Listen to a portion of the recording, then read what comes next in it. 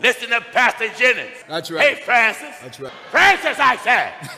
I'm challenging the Pope of Rome for an international televised discussion. I want your Pope. Listen to Pastor Jennings. I want your Pope. I don't want an altar boy. I don't want a weak priest. I don't want a cheap archbishop. I want your Pope. What the Pope said, that it's nothing wrong to have same-sex marriages. Outside of church, he's a blasphemer. He's a promoter of abomination. He called God a lie. He called the Bible a lie. And as a result, I'm calling him a liar. That's right. Tell him I said I want to face that hypocrite. He blasphemed.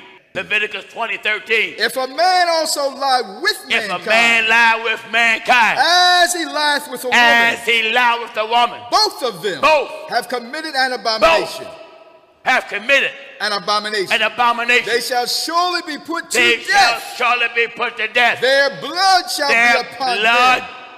Their blood. Their blood shall be upon them. Shall be upon them. That's right. That's how bad God hated. That's right. Tell him I said I want to face that hypocrite. He blasphemed. Amen. How in the world the Pope gonna say it's all right for same-sex to get married outside the church? You are vain in your imagination. Right. You are vain in it. Became vain. It's a sin for you to even go to the wedding. It's a sin to give a gift to a same-sex marriage. Right. It's a sin for you to participate in a same-sex marriage. Right. It's a sin if you're a photographer to even photograph a same-sex marriage. Right. It's a sin if you're a musician to even play for a same-sex marriage. Right. It's a sin if you're a songster to even sing at a same-sex marriage. Right. It's a sin if you're a preacher to perform a same-sex marriage. Right. It's a sin if you're a seamstress to make a gown or a dress for a same-sex marriage. That's it's right. A sin if you're a baker to bake a cake for a same-sex marriage. That's right. Leviticus 20:13. If a man also lie with mankind. If a man lie with mankind. As he lieth with a woman. As he lie with a woman. Both of them. Both. Have committed an abomination. Both have committed an abomination. An abomination. They shall surely be put to they death. They shall surely be put to death. Their blood shall be upon them. Their blood. Their blood shall be upon them. Shall be upon them. That's right. That's how bad God hated. That's right. In the Old Testament, they took a sword and cut you. Yeah. In the New Testament, I come with the sword. That's right. Which is the word of God, to sever ties between two men. That's right. Amen.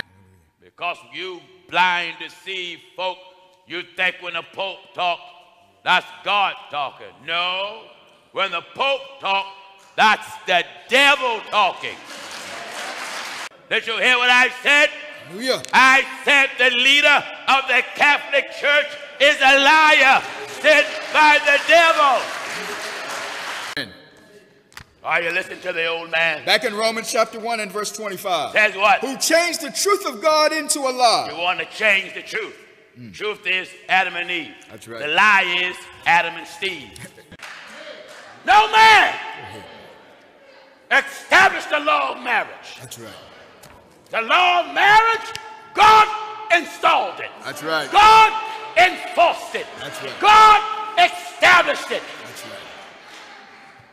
And every man that come along today must hold the law of marriage in the same manner that God established it yesterday. That's right. Why? God said, I'm the same today and yesterday. Glory, thank God, hallelujah, and forevermore. Because you blind, deceived folk, you think when the Pope talk, that's God talking. No, when the Pope talk, that's the devil talking. Did you hear what I said? Hallelujah. I said the leader of the Catholic Church is a liar sent by the devil.